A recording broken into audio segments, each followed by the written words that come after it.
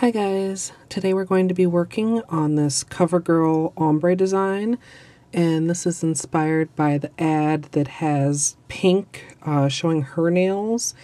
And if you haven't seen that ad, if you just Google search like Pink's Covergirl nails, you should be able to see it. I'm using the colors that they reference in the ad. This is Black Diamond. This is Midnight Magic. And this is Perfect Penny. And let me just turn them on their side here so you can get a little bit of a better look. At first I was kind of skeptical that the colors listed were accurate because Midnight Magic does look so blue, but when you sponge, the glitter that's in the polish kind of clumps more together and ends up with more of a silver tone. And since my camera battery was dead when I went to do this tutorial, I'm going to be working on the nail wheel, which you guys know isn't my favorite, but works in a pinch, so hopefully you don't mind too much. And if you're interested in any of these other designs on the nail wheel, I will try to remember to link those down in the information box. The base color that I already have applied here is the Black Diamond. This is just a plain black cream. And the first thing I'm going to do is a little bit of sponging with Midnight Magic.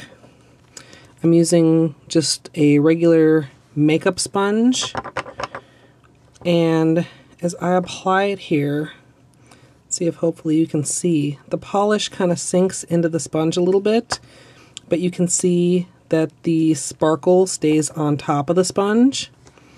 So when you go to apply it on the nail, you get a real kind of thick application of glitter wherever that first sponge is. And so I'm just going to continue on, do a little bit more of that. Make sure I get kind of over to the side here, and then bring it down just a little bit into the black.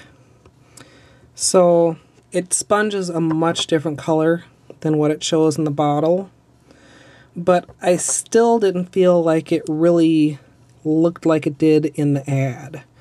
So I may eventually kind of revisit this look with colors that I think match closer to the ad.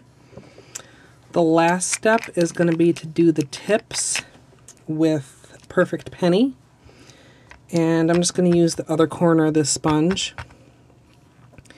And I didn't think that this looked, I don't know how to put it, didn't look coppery enough on top of the Midnight Magic. You know, it just kind of looked pale and a little bit washed out. And you may need to build up a couple coats. I'm going to let that dry for just a minute before I apply another coat. But that's really all there is to it. When I tested, I did not like the way it turned out when I tried to apply all three colors on the sponge at the same time. So if you want to try that way, it's certainly up to you, but I'd kind of recommend doing them one at a time. Alright, I'm going to apply one more coat of the copper sponged on, just to the tip. And then I'm going to add a little bit of top coat. Well, a normal amount of top coat, I guess I should say. Although that is the other thing. Covergirl says that with this Outlast Stay Brilliant line that you don't need a top coat, but I disagree, basically. Especially when you're sponging, I think a top coat is really important to even everything out and give it a good shine, and just to kind of seal in that design.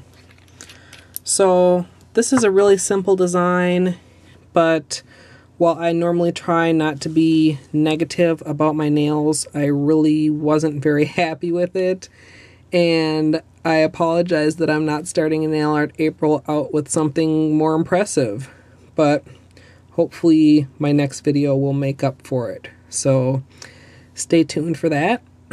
I hope you guys enjoyed.